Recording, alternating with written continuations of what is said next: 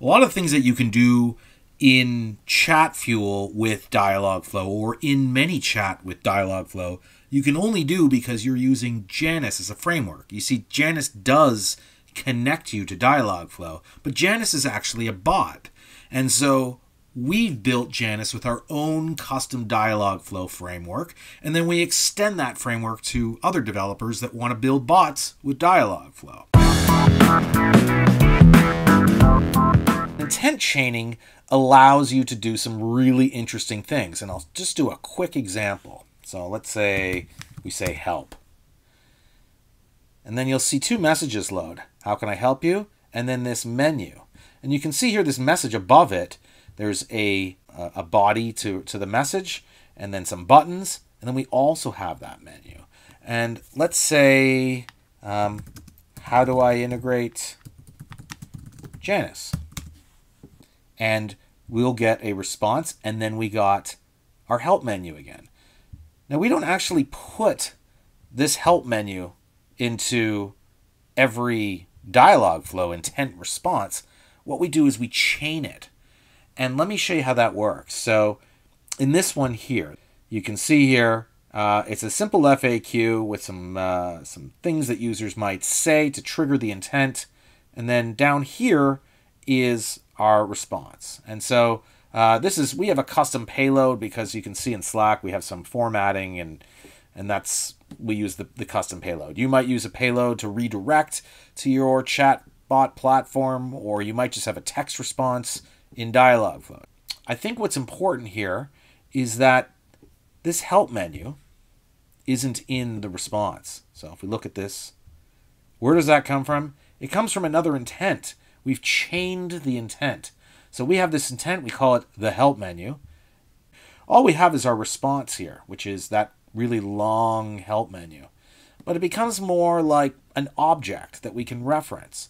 And you can see here that all we do is we give it a event name. So I've called this help menu.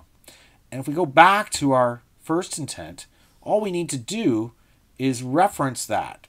We just type event, that's a parameter, and then we put the event name, help menu. So event, help menu, and so this intent will get triggered, and then the other intent will be chained in. And that's how you get that effect where, what can you do? And there's our response, and there's our help menu. So we only need one intent with that massive help menu, and then we can just chain that intent in. And so we can keep going. So I can add another chain to it. You'll see here that I have another Dialogflow intent. I just called this my third message. So let's just give it an event name, message 3. And that'll be our event. And you can see here I just have a text response. This is the third intent chain. So let's just save that. And then we go back to this help menu. So after that help menu loads, we can just put event message 3. And we'll save that. So now what will happen is you'll have this sort of chain reaction where we'll answer the user's FAQ with a response, with the payload. But because we have that event help menu, it'll trigger this intent with the event help menu. And because we have another event, message 3, it'll trigger this intent. So let's try it. How can I integrate Janis? And there's our third intent. So you can see 1, there's 2, there's 3. All 3 intents were chained together just by triggering that first intent. How does it work? Oh, I don't have the chain there.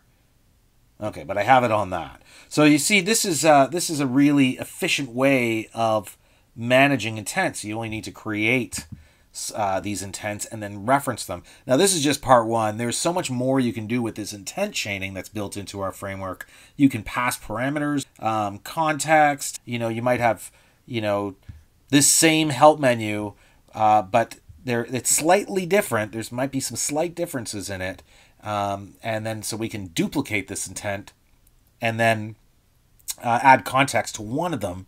So depending on the context, we can load in a different menu, and you get that effect. It works in both Slack and Messenger, well, and any bot that's built with Janis, really. So this is Intent Chains Part 1, and I'll get to Intent Chains Part 2 soon.